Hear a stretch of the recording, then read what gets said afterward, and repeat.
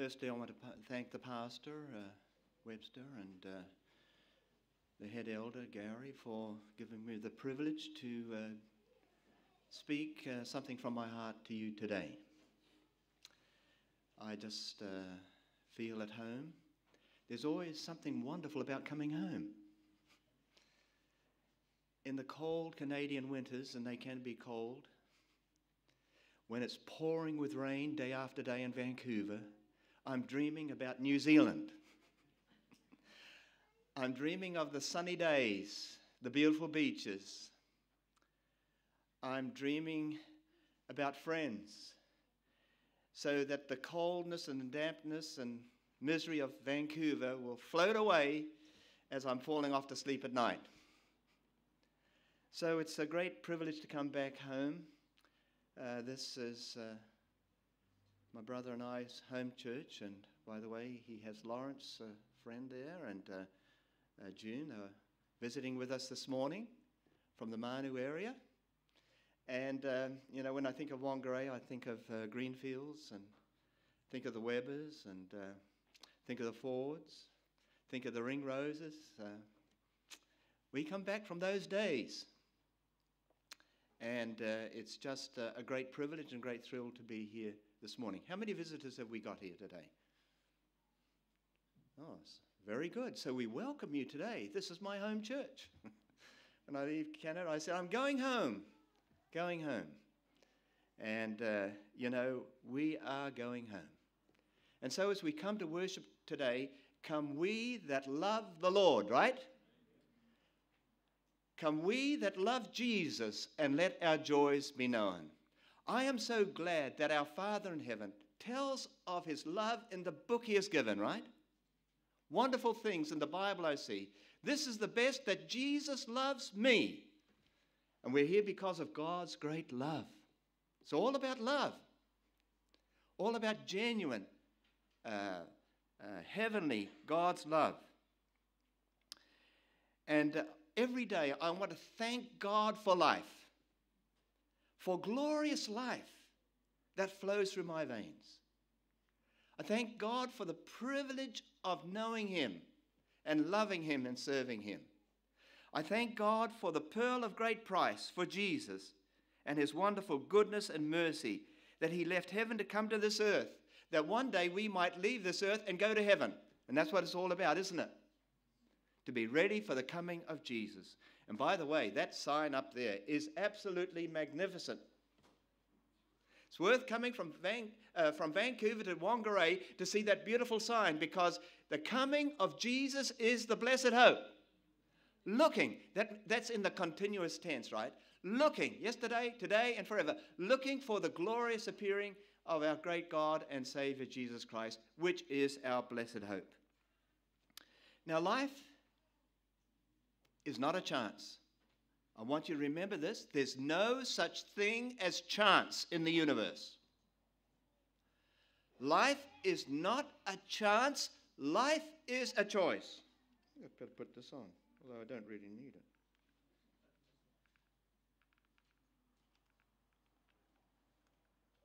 We'll leave it for now. Life is a choice. Choose ye this day who you're going to serve, right? If God be God, serve him. If Baal be God, serve him and go to hell. That's what it means. So every day is a choice.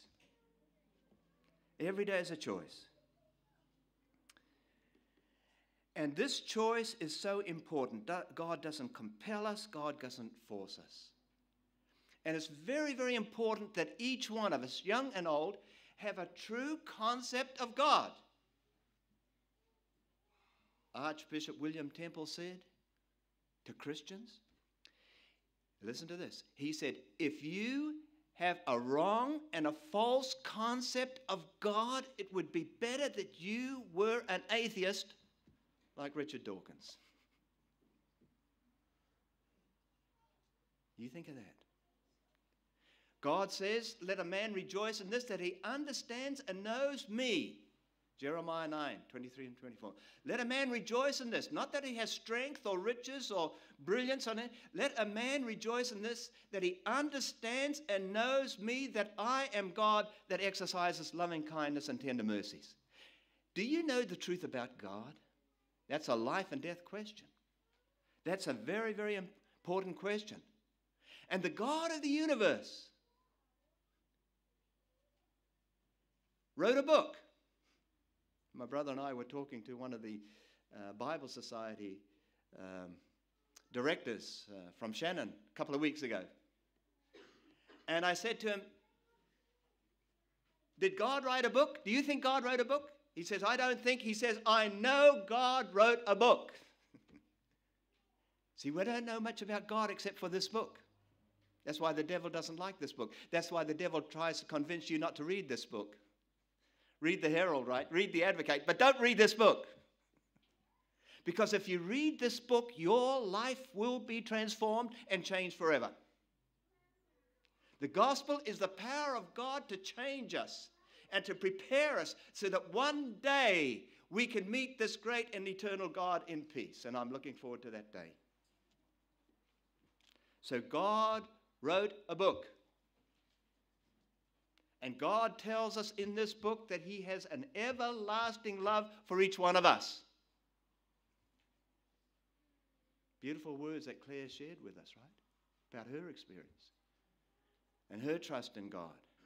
And the Lord wants each one of us to have a personal, daily friendship so that in truth we walk not with the world, but we walk with God, like Enoch did of old. Now, as you know, I come from the city of Vancouver, BC. And last February, this city was privileged to host the 21st Winter Olympics. Many of you saw it on television, right? Isn't that amazing? In Canada, they had to transport snow, right? 150 kilometers. So people from around the world could ski on Mount Cypress. And I've been thinking about that because something happened to British Columbia and something happened to Vancouver when the Olympics came. Vancouver, they say, is changed forever because of those Winter Olympics 2 months ago. And, people came from all over the world. Besides the thousands and thousands of athletes who participated in those Winter Olympics. Even members of my family got on the SkyTrain and just went down to savor the city of Vancouver as thousands and thousands of visitors came to this unique city to participate in the Winter Olympics. Now, you may not be interested in skiing or running or anything like that. But God has indicated in his book, in this book, that he wants us to be spiritual athletes. You're not going to heaven sitting down or sitting on his premises, as someone said this morning. We're sitting on his promises. I like that. Someone said that this morning. You and I have missed the purpose of life unless we see that God is calling us to run the great race of life. Now, my brothers and I, we have always loved running. I couldn't believe it, but we're driving past where the Mungataperi Domain and sports field used to be years ago. Couldn't see it. It's now a farm, I think. And my brother Gary says, do you remember that day? And I was only about 12 years old, 14 years old. Do you remember that day that you ran that race? I didn't want to remember it. Because I'd been practicing at Warrakoe. Anybody know Warrakoe Parody? I'd been practicing and practicing, to run that race. But when I came to that race, I couldn't believe it. Something happened. My legs felt like lead, and I wasn't a great athlete. But we are called, each one of us, even if you're 90 years old, like Sister Codling told me this morning, she's 90 years old. Even if you're 90 years old, God has called you to run the race of life. And you and I today, my friends, We're going to win heaven or we're going to win a lost eternity. And that is the choice. And God, in his great plans and purposes, and life has only meaning with God, in his great plans and purposes, has designed that each one of us run the race of life to win a crown of life and to enjoy eternity in his wonderful kingdom. God doesn't force us, but God invites us to run this great race of life. You know, at just after 10 o'clock last night, I went outside and I looked up into the heavens. And there were the stars, right? There was the moonlight. And there were the stars. And I just stood up there in awe and marveled at the brilliance of the constellations and the stars and the planets in God's great heaven. I don't understand how an intelligent person can look at the marvels of the solar system, and this is just a speck of it, and say there's no creator. Psalms 19 and verse 1 says, the heavens continually declare the glory of God. Does anyone say amen? Yeah. God, the heavens declare that God is the great creator. But Mr. Dawkins quoted in the Weekend Herald of November 7 last year, he says, it is the plain truth that we are cousins of chimpanzees. Your choice, Mr. Dawkins. More distant cousins of aardvarks, whatever they are, and mantees, whatever they are, yet more distant cousins of bananas. No wonder he's banana. And turnips. Continue the list as long as desired. This is a man, an Oxford scholar, Oxford scientist, and he is saying publicly in New Zealand last November that he's directly related to turnips and bananas.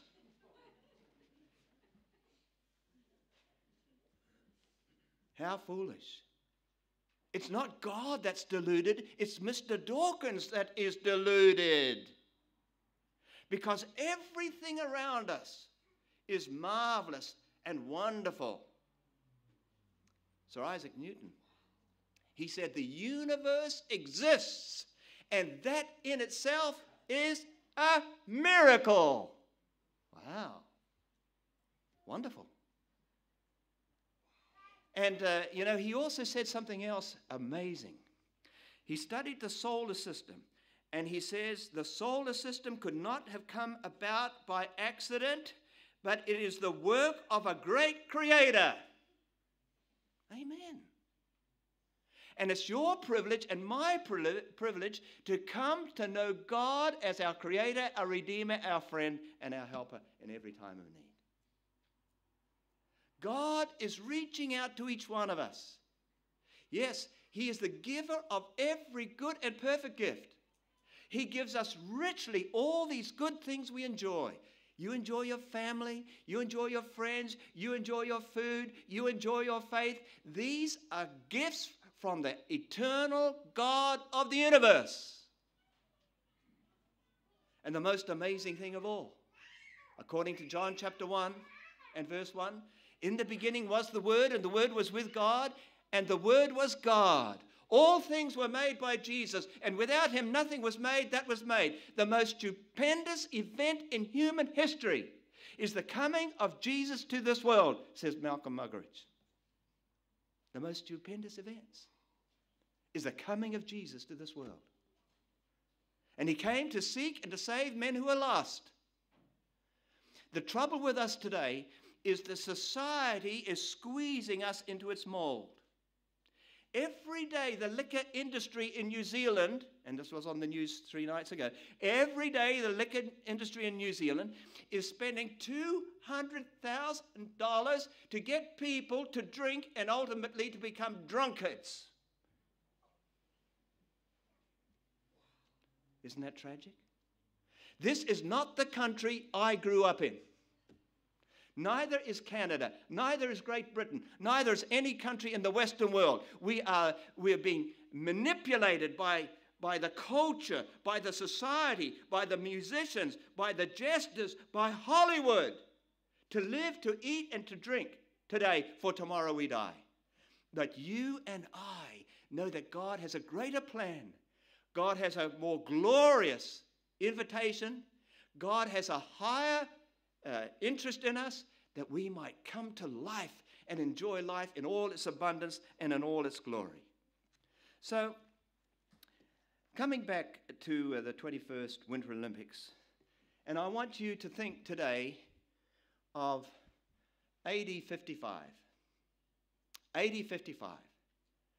There's been this man, the Apostle Paul, who was devout for religion but didn't really know the truth about God, who was changed on the way to Damascus, where he was going to imprison Christians, and he had a supernatural life-changing experience. And he became, as we know, the flaming evangelist of the cross, the glory of the cross, and the wonders of Christ. So he's been in the old city of Athens, where the Greeks were worshipping idols, right? The whole city was full of idols, including one that says, "To the unknown God." The Greeks, the descendants of Plato and Aristotle and these great mathematicians, used to worship Athena, the goddess. They used to worship the gods of the Mount Olympus, and these gods were the figments of their fallen natures, and these gods were imaginary gods that used to fight and squabble and steal and cheat and run away with one another's partners. So Paul goes down to Athens, right? And he says, "I have come to tell you the truth about the unknown God, the great creator of the universe." And some respond. But then he goes about 30 miles across the isthmus, and he comes to the great city of Corinth. Now, Corinth was the land of the ancient playboys of the Middle East. Corinth was the sin city of the ancient world. At Corinth, you can walk through the ruins today. You can even see the ancient judgment seat that Paul stood before. You can look at this mountain just behind Corinth. On that mountain, they had a great temple with 1,000 prostitutes. And that was the lifestyle of people coming to Corinth to seek pleasure. Live today, die tomorrow. Have your fun, and then blink your eyes and go off into eternity. And so Paul comes into the city, AD 55, and he sees young men on the streets around Corinth, and they're training for the Isthmian Games. Now, the Greeks had 4 areas where they had Olympic Games. There was Olympia, there was Delphi, and there were the Isthmian Games, and so on. And every 4 years, these great games were held in the area of Corinth. And so as Paul approached that city, he saw these young men out there training, right? Some to throw the discus, some to box, all types of activity, but most of all, to run. And as he entered that city and as he shared the wonders of God's love, he touched many lives who had been influenced by the secular, sensuous culture. And these people changed. He later on told them, "You Corinthians are now washed, and you're cleansed, and you're God's new people. You're heirs of the kingdom." He said to them in 2 Corinthians 5, verse 17, "Everybody in Christ is a brand new person. Old ways, old lifestyles have passed away. All things have become new." So he raised up there in Corinth a wonderful group of people. And as he left that city, 4 years later, in 59, he wrote a letter to them. And I want you to open this letter, 1 Corinthians chapter 9. 1 Corinthians chapter 9. It was mentioned in our lesson last week, but 1 Corinthians chapter 9. And he says some very interesting things to these people. Verse 24.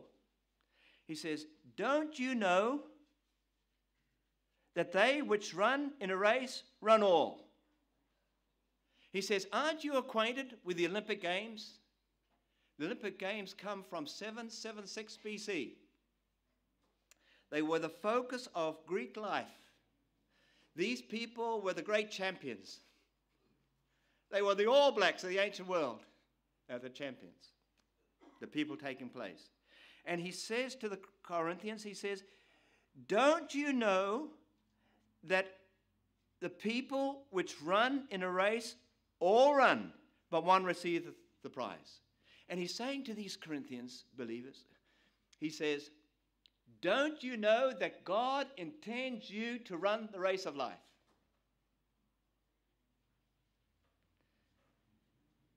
This was the focus of so much of Greek life, was running the race in the Olympics. And so he says, you have been called out of darkness into marvelous light. You have been called to run a race that you might win. So in the end, when it comes to the last day of Earth's history, either we are going to be winners or losers.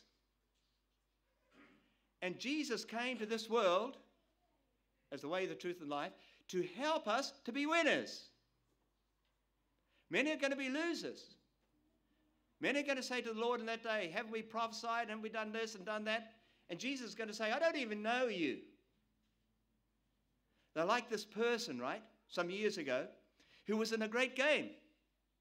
He picked up the ball, he was very sincere, he was very earnest, and he ran and he scored, but he ran in the wrong direction, and the team lost the game. Paul is saying, God has a purpose, God has a plan for us, and we are to run the great and glorious life of faith. That's what we're here for. We're not here just to enjoy ourselves. We're not here just to eat, drink, and be merry. We're not just here to enjoy society. We're here to come to know the ultimate truth about God's purpose and God's plans for each one of us. Paul says that God, from eternity, has an eternal purpose. Many people are living as if they don't think. They don't reason. They don't plan. I meet people who are growing older by the day, and every one of us are, and they're approaching the end of their lives, but they seem to have no care about heaven, no care about God, no care for truth. And we're saved, the Bible says, by loving the truth as it is in Jesus. That's why the Bible says, seek ye the Lord while he may be found. Call upon him while he is near. You cannot decide for heaven and eternity when you die. Now is the accepted time. Today is the day of decision. Now is the hour of choice and opportunity. So either we just go along with the crowd, with the culture, with the customs, or we think, what is God's plan for me? Why was I born? What am I here for? Where am I going? These are the great big questions of life. And here is the answer. So he says here, verse 25, verse 24, so run that you may obtain, that you might be a winner. Every man that striveth for the mastery is temperate in all things. Now, when you read the requirements of being an athlete in Corinth or Olympia, you find that these people had to live on a very strict diet. The runners had to sign a statement that for the last 12 months or so that they had been training every day. They had to sign a statement that they had lived very carefully in preparation for this great race. And Paul is saying that every person striveth for the mastery is temperate in all things. We are balanced. We've got to live balanced lives. My brother and I were over in the United States as young men training, Andrews University. And then we went off down into Kansas. He had a car and I had a car, and we went over those great big prairies. But one day my car nearly left the road. And I couldn't figure out this terrible noise and the bumping going on, but the tires were unbalanced. And Paul is saying here, you have got to live a balanced life. People say, I'm going to eat what I like, even if it kills me, and it's killing them, right? A man who's living to eat has got life out of balance. We eat to live.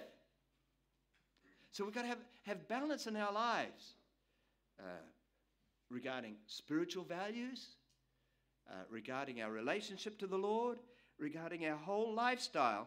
We are to live a balanced life. Now it says here that we are to live a life of self-control. Paul wrote to the Romans, he says, don't let the world squeeze you into its mold. The majority of people in our New Zealand society are allowing the culture to squeeze them and to set the direction of their lives. But God has a greater plan, and God has a greater claim upon our hearts and our lives. He says to practice self-control. Now they do it to obtain a corruptible crown, but we an incorruptible. So these athletes training for so many months and denying themselves sweet foods and luxuries of living and training, they did it to win maybe a sprig of parsley, maybe an olive branch, maybe a piece of pine wood.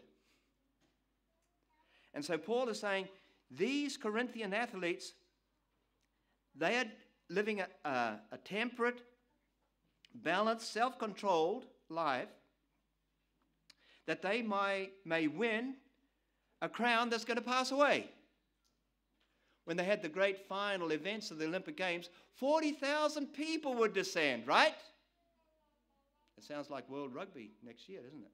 40,000 people would descend. And the person who won the race was crowned with honor and glory and fame. He was looked upon like as a Greek idol. That's why they ran. But here it says that we as Christians who are running the race of life, doing what God has guided us to do, and walking in the footsteps of Jesus day by day and living a life of faith, we are going to win an incorruptible crown, a crown that will never pass away, a crown of glory. That's why the Bible says in James 1 and verse 12, blessed is the man, blessed is the person who endureth temptation, for when he is tried, he will receive a crown of life. So if you're the richest man in the world and you don't have Christ, you'll die a pauper. If you have all the adulation of all the crowds that go to watch all these rugby players and you die without faith and trust in God, you have missed in the great race of life. And Jesus said in that great day, there will be weeping and wailing and gnashing of teeth because they've missed the whole point of their being on planet Earth, of knowing blessings and having the opportunity of choice. So every day for you and I, as we focus, right, on the privileges of being a Christian and focus on the glories of the kingdom of God, every day is a day of choice. Every day is a Tuesday, right? Not a Tuesday, but a Tuesday. As we plan to prepare for the coming of the Lord and for eternity. Verse 26, he says, I therefore so run, not as uncertainly, so I fight, not as one that beateth the air. He says, life is real to me. As Longfellow said, life is real, life is earnest, and the grave is not its goal. Never forget those words, right? Isn't that a great statement? W.H. Longfellow? Life is real. Life is earnest. And the grave is not its goal. The glory of the kingdom is the goal for the Christian. So he says, therefore, this is like a conclusion.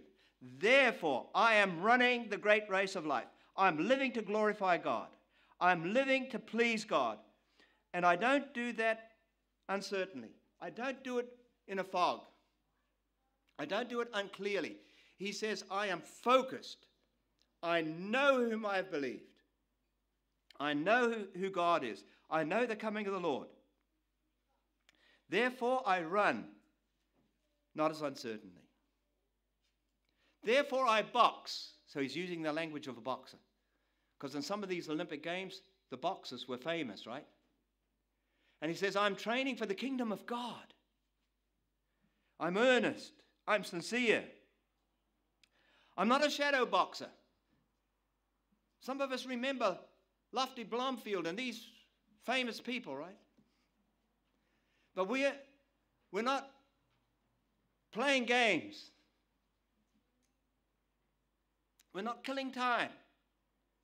We have an appointment to meet God one day. And heaven is a prepared place for prepared people.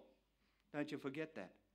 So he says here, I'm not as one beating the air. He said, I bruise my body. I give myself a black eye. I keep my body under control. I don't let my body dictate my actions. I use my mind. I keep my body under. I bring it in subjection. I bring even my thoughts into subjection, he says. Because this is important. Because Paul tells these former pagan worshippers who used to go to pagan temples where they had pagan prostitutes, he's telling them, don't you know that your body is a gift of God? Don't you know that your body is the temple of God? That you are bought with a price, therefore glorify God? You appreciate these bodies? Now I want to tell you, you and I have enemies. The devil tried to destroy Jesus, right, in the temptation. And the devil will try to tempt you and me every day to swerve away from running this race, being focused, but looking unto Jesus, right, every day. But I want to tell you a real enemy. You meet him every morning when you get up. You look in the mirror. That is enemy number one. Unless you're surrendered to the claims of Christ. That, we want to please ourselves. We want to do our thing. We want to make choices that please us. But how many of us living to please God? How many of us living to be a blessing? And so Paul says, I keep my body under, lest by any means, having preached and proclaimed to others, I myself should be disqualified. Now, in these Winter Olympics in Vancouver, there were athletes who were disqualified. There was a group from Korea disqualified. There was a group from the Netherlands disqualified. Disqualified because the coach misdirected that young athlete into the wrong track. Now, we have a brother, Lloyd. Some of you know this brother, Lloyd. He used to love running too. And they had the school sports day at our school. And he was determined that he was going to win. But as he was running this race, someone else edged ahead of him, so he reached over and pulled him back. So they started the race all over again. And the race director said, Lloyd Ellis, don't you do that. If you do that once more, you're out of this race. So Lloyd determined he was going to win. But the same thing happened. And this other fellow edged ahead of him. He reached forward and he pulled him back. He thought he won the race, but he was disqualified. And Paul is saying here, we are running this great race of life. We've got to be very careful that we're doing it to glorify God. Whether we eat or drink, whatever we do all to glorify God, so that we will not be disqualified in that great day. So what are we to do? Over here in the book of Hebrews, this wonderful book of Hebrews, I want you to read 1 or 2 verses with me. Let's look at Hebrews chapter 2 first of all. This is awesome, right? Hebrews chapter 2. And Paul was writing this to Hebrew Christians, evidently. And many of these Christians had started the Christian race, but they were turning back to the forms and ceremonies of Judaism. They were slipping away. So Paul writes here, in verse 1, chapter 2, therefore we ought to give the more earnest heed to the things which we have heard, lest at any time we should let them slip out of our hands, lest they drift away. Don't go drifting, right? That fellow, just as we came to New Zealand in his great yacht towards Chatham Islands, he drifted in a storm or something, or we don't know, right? But he lost his life. And Paul is saying here, the writer is saying here, he's giving encouragement to these Christians. Says, don't let these things slip away. For if the word spoken by angels was steadfast, and every transgression and disobedience received a just recompense of reward, how shall we escape if we neglect so great a salvation? How can we win the race of life if we neglect Jesus? Or if we give up? Then he says this, verse 9, but we see Jesus, right? Who was made a little lower than the angels for the suffering of death, crowned with glory and honor, that he by the grace of God should taste death for everyone. Isn't that a beautiful statement? Jesus left the glory of heavens, came to the sin-cursed earth, suffered abuse, shame, rejection, scoffing, mocking, and even death, that he might, as the Savior of the world, open the gates of heaven and give us forgiveness of sins, and then a place in the kingdom of God. It says here in verse 10, for it became him, for whom are all things, and by whom are all things, in bringing many sons into glory. What were you born for? You were born to know God, to love God, and to enjoy him forever. That's the purpose of your creation. That's why we're here on planet Earth.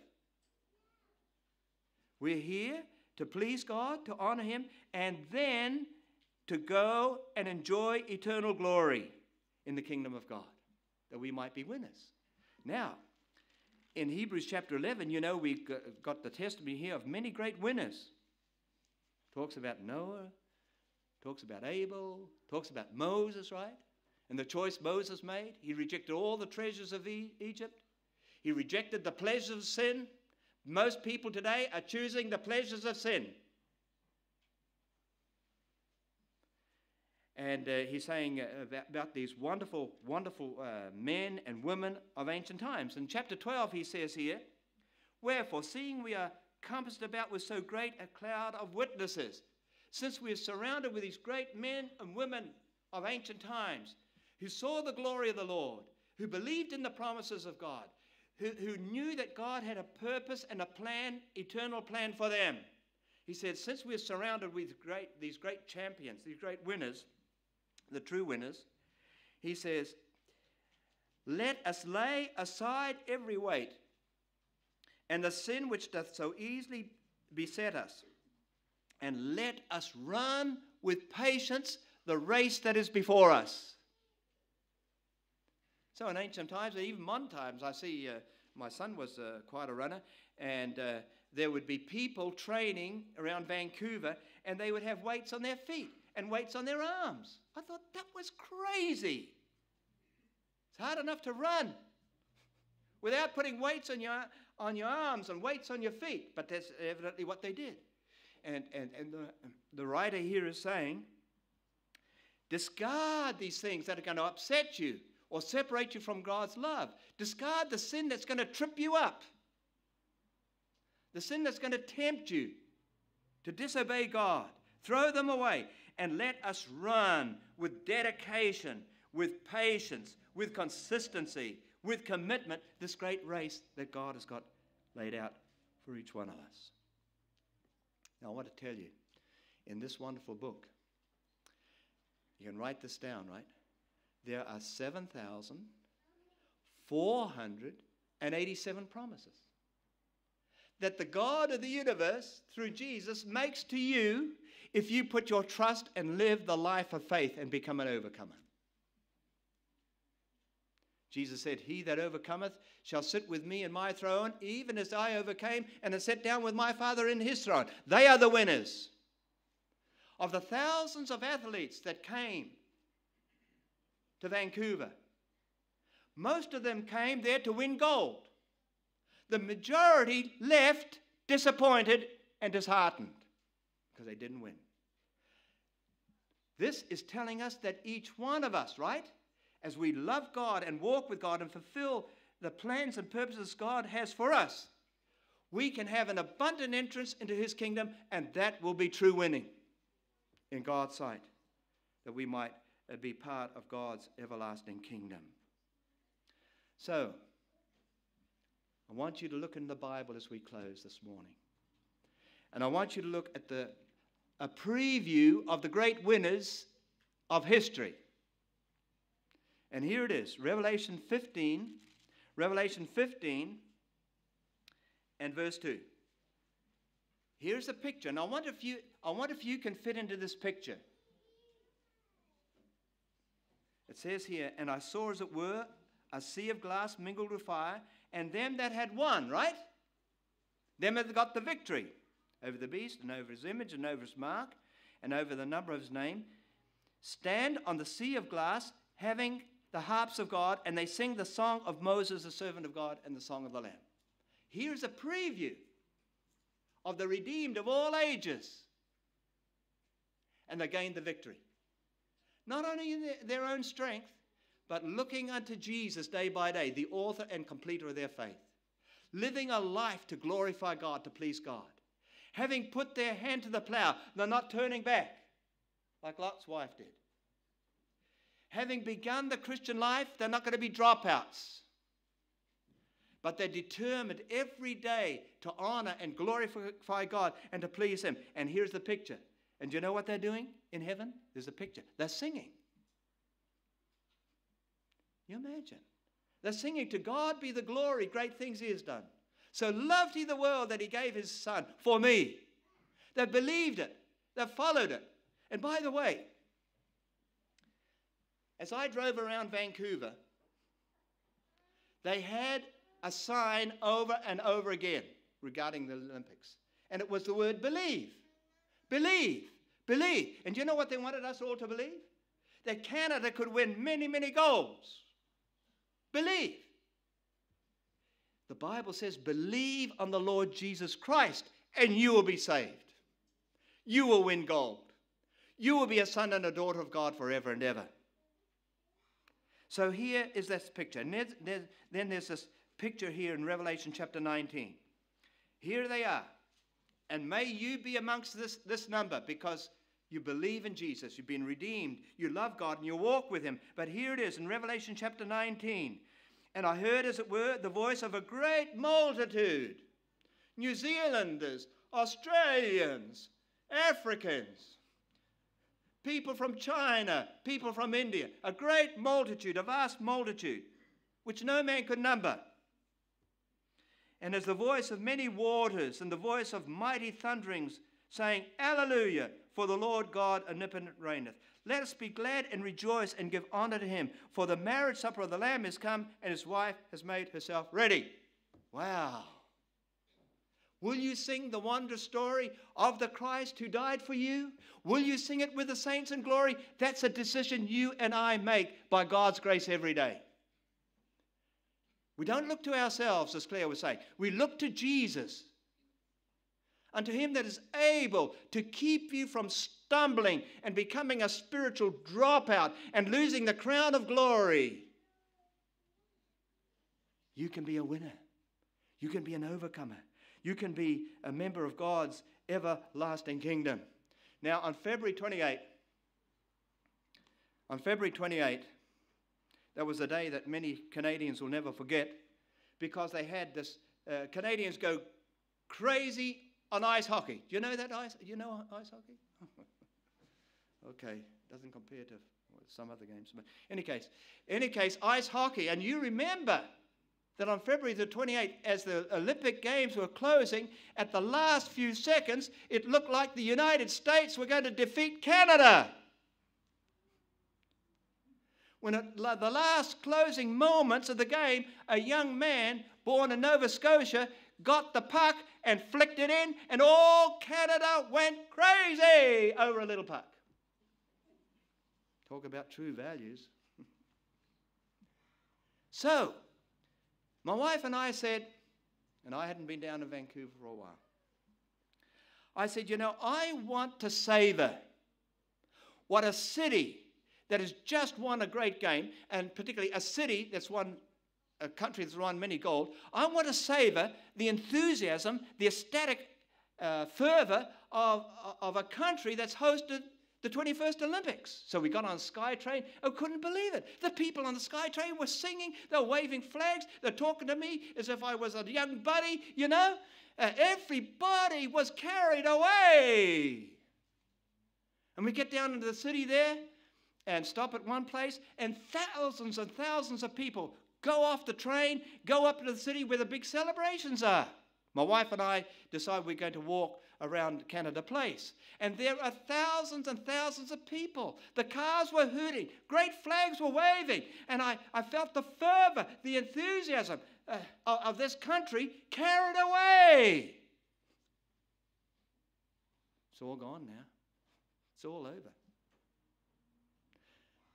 If you are going to be faithful to the Lord, unto him that loved us and gave himself and died for us, if you make that commitment to focus on Jesus, you are going to enjoy the wonders, the glory, the fervor of heaven forever and ever and ever and ever.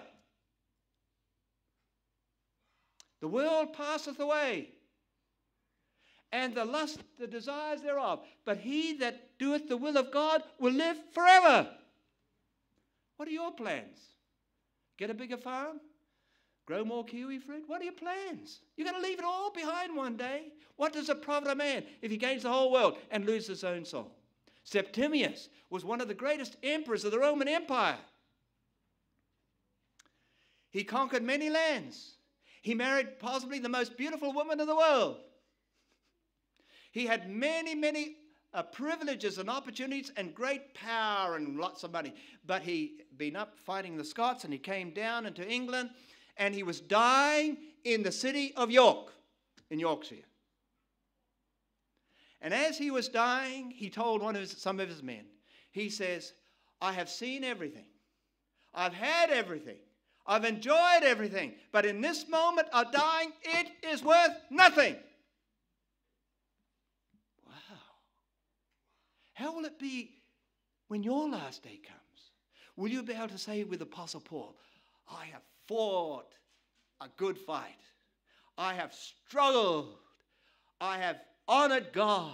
I have walked with God. I've endured his grace. Henceforth there is laid up for me a crown of righteousness, which the Lord himself will give me in that day.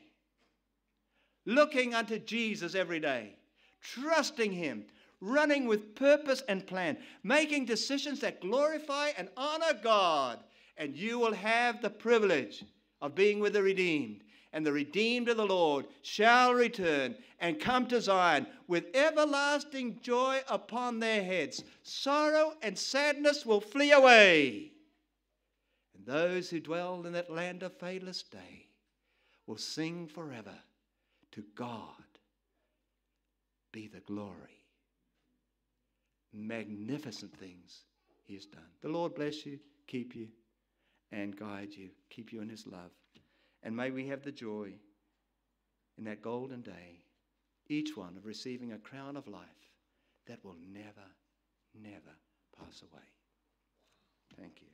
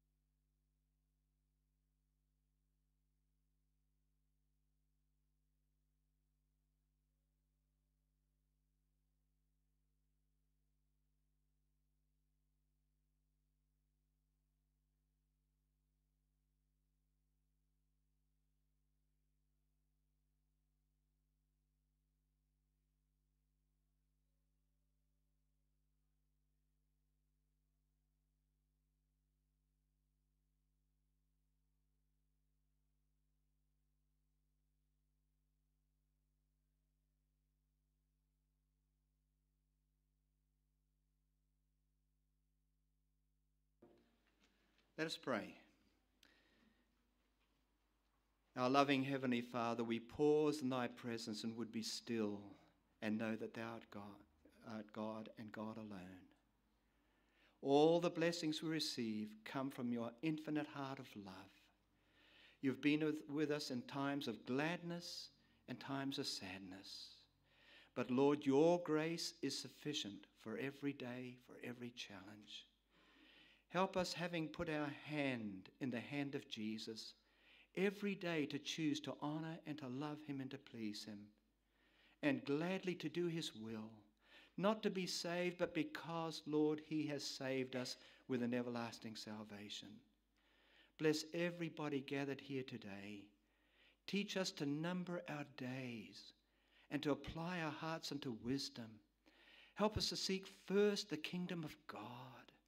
Help us, Lord, not to look what people are doing, but to look at what your promises says that you will do if we trust you and love you. Live out your life within us, Lord. Continue to be with the fountain of life. Search us and know our hearts and see if there be any wicked way in us, and lead us in the way everlasting.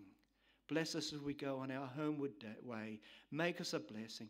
Help us to be an influence in society, that we may touch other lives, and other people too will want to receive that crown of life and the privilege of everlasting joy in the everlasting kingdom of eternal day. Be with us now, and we thank you for your grace, your mercy, and your presence in the wonderful name which is above every other name, the name of Jesus, the Lamb of God, who takes away the sin of the world. Amen.